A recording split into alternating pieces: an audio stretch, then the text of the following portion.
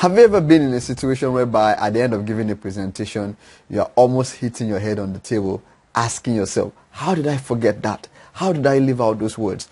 Or you were wondering if there was a better sequence or delivery to that presentation that you made. Yeah, I know that feeling. I've been there also before in the past, and I know what it feels like. And in this video, I want to show you how to avoid finding yourself in that situation or that circumstance. And in this video, I'm going to be answering the question, how do I remember the things that I want to share on stage?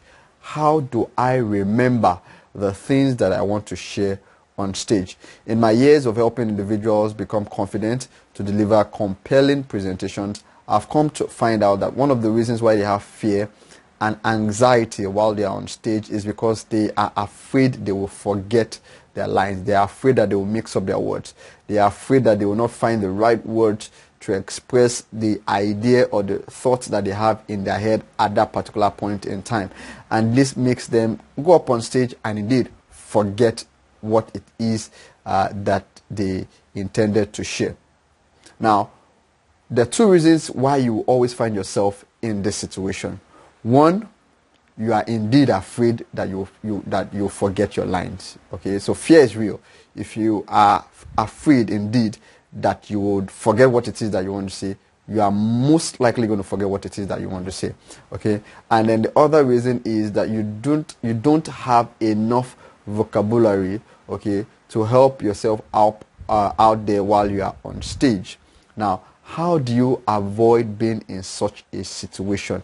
How do you avoid being in such a situation?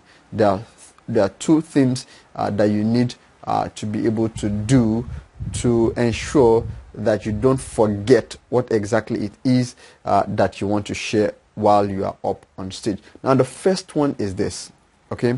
You need to know what response it is that you want to elicit from your audience. What response it is that you want to elicit from your audience, okay? And then you need to know what words that you're going to use or that you're going to need to elicit this response from your audience. I'll take that again.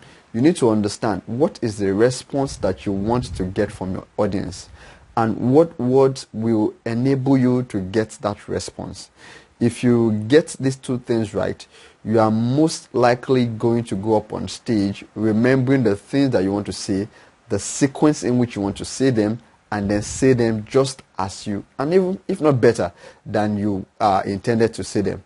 Now, I know that these things are not things that just come upon you, or that just go up on stage and then it happens that way.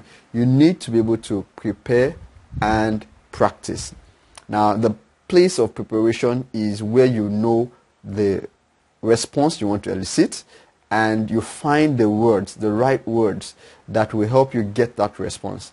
Now, the place of preparation or practice, as it were, is where you now, use these words. You're speaking before a mock audience. You're speaking before a mirror. You're speaking before your phone. Okay, just something that helps you to ingrain this sequence into your head, such that it becomes a part and parcel of you. And then when you are up on stage, you are simply reliving the things that you have practiced in the past. So if you want to find yourself in a situation whereby you remember exactly the words that you want to share with your audience, right?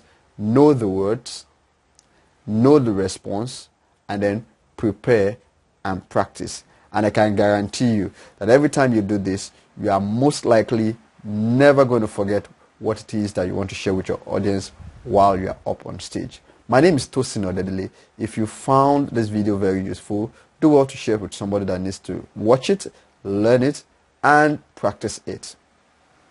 Click on the subscribe button below and the notification button so that you can be aware of a new video when it comes out. Thank you very much for watching, and bye-bye.